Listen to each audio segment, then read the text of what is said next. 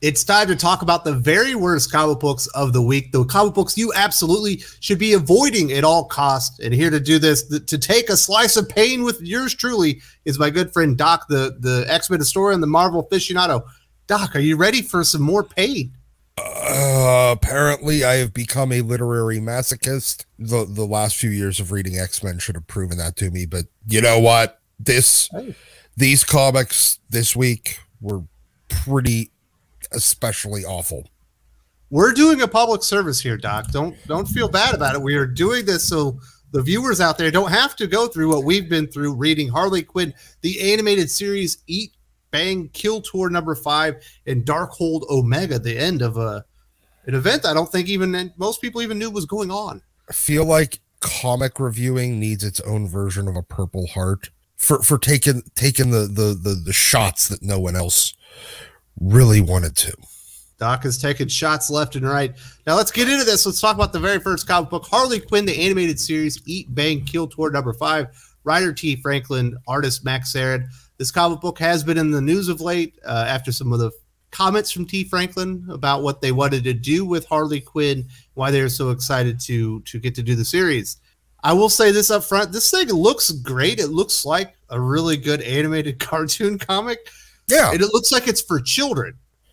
It does, which is a big problem when it comes to the content. Yeah, there is a mature warning at the very beginning of it, but when you get into it, like the first 5 pages of this comic are stinky pussy jokes, Doc. Yeah. There's no other way to put it. A fart joke and a bunch of stinky pussy jokes. It was really kind of disturbing to me. Like, well, it wasn't disturbing. It was just unsettling. It's like T. Franklin just has an obsession. Well, I don't understand why a lot of like 20, 30, 40 something. I don't fucking know how old T. Franklin is. She's got to be in her 40s or 50s. Why they have an obsession with having the sense of humor of like a 13-year-old boy than beating the joke to death. That horse is so dead, it's turning into fucking glue by the time you get done with these first few pages because of how much she's beat the, hey, pussies are smelly joke into the ground. Clean your pussy. It's jokes. Yes. Yes. It's there's plenty of that. Now, there's a lot of really weird stuff about this. The thing that I found the most off-putting, even probably more off-putting than the opening salvo of vagina jokes or disgusting vagina jokes, is the voice of Harley Quinn. For someone who seems to like the character so much, T. Franklin doesn't really have the voice of Harley Quinn. When the character is speaking, there's no cadence or there's no use of phrases associated with the character. It feels like it's actually T. Franklin like speaking to the stripper and T. Franklin's inner monologue talking about how much they want to make it rain on bitches.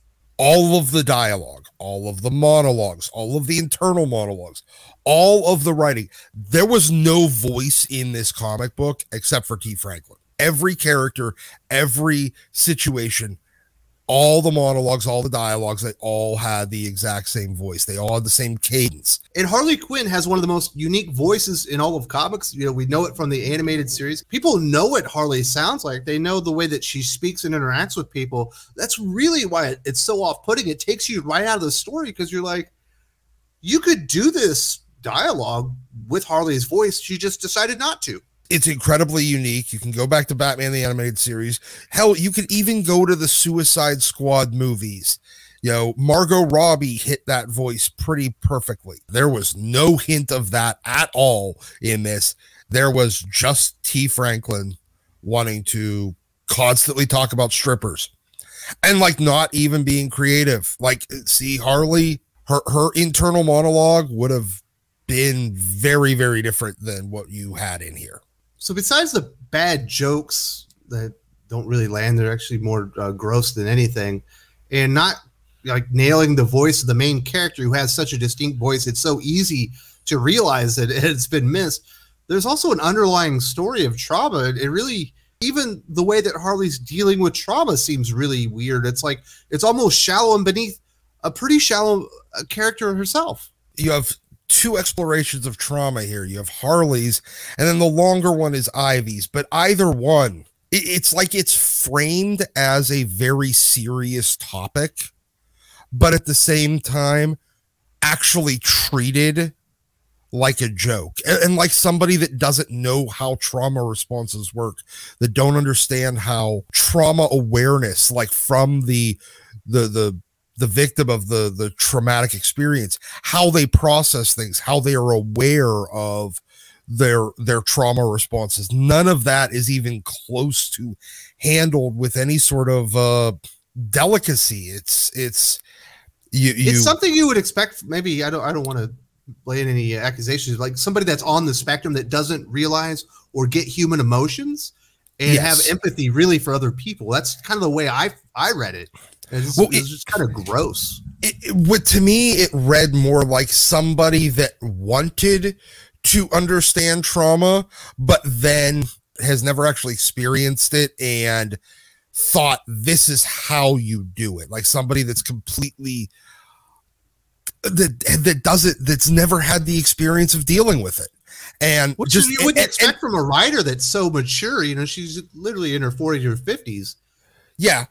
And it feels like a 13-year-old boy is writing this. It does. This whole comic felt like it was being written by a 13-year-old boy that wants to imagine how it would feel to have a traumatic childhood and relationships and how they would process it in the future. I'm thinking like sheltered, middle-class, suburban, but emo kid from the early 2000s. That's who I'm thinking of, is what I'm thinking of is like the person that would, like, it's all imaginary trauma written by somebody that doesn't feel like they know how, like just randomly going, like Ivy just randomly going blank, freezing up and having this, like for a long period of time, basically just going catatonic, standing up so that she can have some weird mental thing and then just snap right back out of it.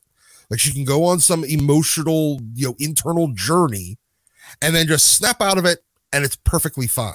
That's not how that shit works. Yeah, you can go catatonic, you could freeze up, and you could kind of have like a mental journey. When you come out of that shit, you are not just going back to, oh yes, okay, now where were we?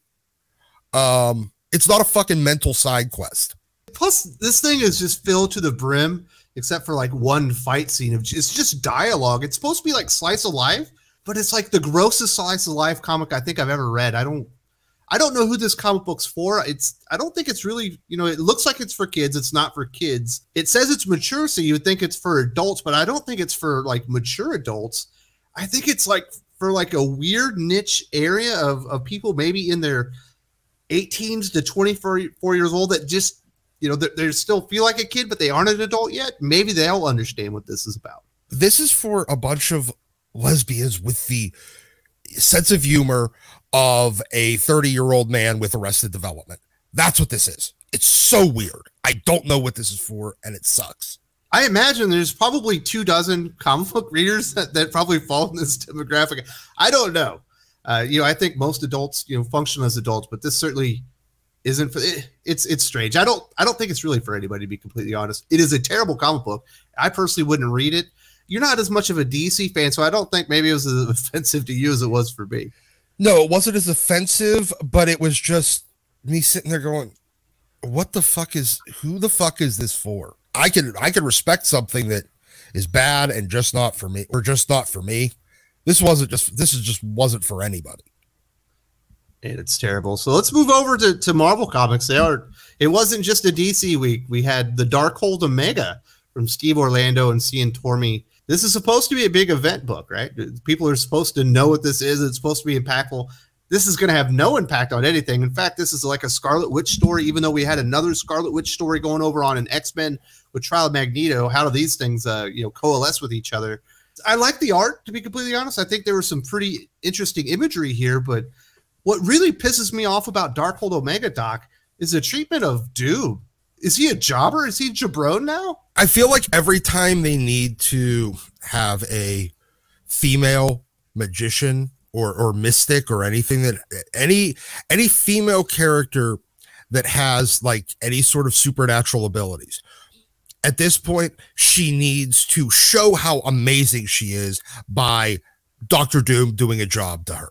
That's what it is. So yeah, he's a jobber, but only for female mystics. I was reading through this, and he has this plan, and they start off with him being the one that's able to carry the Darkhold, because even the Scarlet Witch being in its general presence was driving her insane. He needed to create a protective bubble around her and him and it to protect him. Yet at some point it's like she just turned around, and later in the book just taps it. All it took was her tapping him on the shoulder, and he basically gets fucking jobbed. It was the goddamn finger poke of doom. It's such a weird moment, because you got the Chthon. He's this big enormous monster. He's going to destroy everything when he comes in through the portal to Earth, and she's got the book, and she just like eats it. Yeah, that's the story. And now she's the Darkhold. So she gives. Who would want a crazy woman that's wiped out and massive amounts of mutants on Earth to be the one key figure that's holding back the portal to this crazy realm where everything evil would come through? What if she has a bad day, Doc? She's gonna lose it. So the woman that like freaked out and destroyed the Avengers imagined her own children into existence, depowered millions and millions of mutants, has also had a number of other basically just mental fucking breakdowns that has almost destroyed the world. Yeah, you know what? I want to let her become the embodiment of a book that if you read it, you go insane. Seems like a big plot hole there. There's also a really weird moment where this dude just shows up, and it looks like he comes directly out of her vagina. Yes. I thought that's where she came out of it. I was really confused. Like, did she birth this guy? Like, he's full grown. Yeah, did she give birth to like a midget that starts like growing the minute? Like, you know what this reminds me of? It reminds me of Silver Age Superman, where he could have a little tiny mini Superman fly out of his fucking hand. Apparently, when he would have had to have flown out of his dick. Yes, it would have been him flying out of Superman's dick. Such a weird page in the comic book. I was pretty thrown off. So the story is just bad. The execution is really bad. But you know what the most offensive part is? You throw in all these heroes that I like. You got Spider-Man, you got Iron Man, you got Blade, you got Wasp and Black Bolt. There's literally no reason that they're in the story. No, they do nothing to stop the Chthon guy. It's Doom it's Doom in theory, I guess. And then Scarlet Witch just takes the book and does it herself. Yeah, because she don't need no man, Doc. Yeah, so apparently all of the other issues that you've been reading up until now, entirely fucking irrelevant. Yes, they were a waste of money, because all of those, they got thrown into Chthon's world, killed a bunch of his like foot soldier cannon fodder demony things that didn't do anything, that didn't serve any purpose, then just to get fucking smashed by Chthon. At this point, literally nothing's mattered. And then Scarlet Witch and Doom come in, basically throw Spider-Man and Iron Man and them into the corner, beat up on Chthon, and then bring them back and make them normal again. What purpose did they serve? They didn't. They just wanted to be able to say that Spider-Man and these popular characters were in it. The other thing that's really weird about this, Doc, is the dialogue once again. And in this one, you have this ultra serious, dark book. Like, oh my goodness, the world's ending. All these things are happening. And the characters are talking like they're in some weird 1940s like comic book. They have such cheesy, stupid dialogue. It does not match the tone or the tenor of the story that you're reading. You're like, what the fuck are these guys talking about? And apparently they're completely aware of everything that's going on, even though they've been driven mad. It did not work.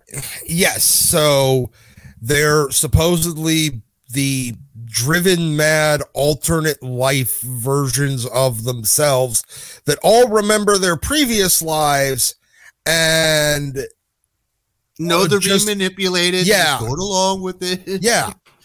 Just so that they could kill the Chthon and take his power, but it was so weirdly meta. they stop just short of breaking the fourth wall with us, because these characters, and they never think, hey, I can remember my previous life. I remember this life. This life kind of sucks. Can I have the other one back? No, they're just kind of evil and dastardly. It's definitely an auspicious debut for superstar writer Steve Orlando. This was one of their big gets at Marvel Comics. It was laughable when they announced it. And it's even more laughable now that you've seen really his first story over Marvel. This thing sucks. I have no faith in Marauders being good under Steve Orlando either. I know you're a Steve Orlando fan, some of his work over at DC, but I'm hesitant. I'm hesitant too, because this is the first thing that the only thing I've read from him are Midnighter and Apollo. So that's it. That's my experience with him. And I thought those were done pretty well, as best as I could expect with Wildstorm characters in the DCU. But this was not a very good debut. This was, I don't know if he just doesn't play well with others. Like, did the other issues from this Darkhold event thing, were they written by other people, or was this okay? So basically he just said, all right, well, I got to finish this, and I don't really give a fuck about any of these other issues that are coming out, because this issue could have been completely standalone with like 5 extra pages at the beginning of them going after the Darkhold in the first place, and been perfectly satisfactory. I personally would say the Harley Quinn issue from T. Franklin is worse. There's so much bad dialogue in there. There's different levels of terribleness there that I don't think Darkhold personally reaches. But which one do you think is worse, Doc? I definitely think the Harley Quinn one was worse. At least the Darkhold one had the redeeming value of, let's see, when we're all done with this, they brought back Omega the Unknown. This is like the 4th time they brought this character back. I want to see how badly it fails miserably this time. The Harley one was just bad. It was, don't do that again. Remember, folks, we are doing this for you. If you enjoy the reviews and you've taken the warning and you're not going to read these, please give us a thumbs up and let other people know that this is a video worth viewing. And these are some comic books that you definitely want to skip.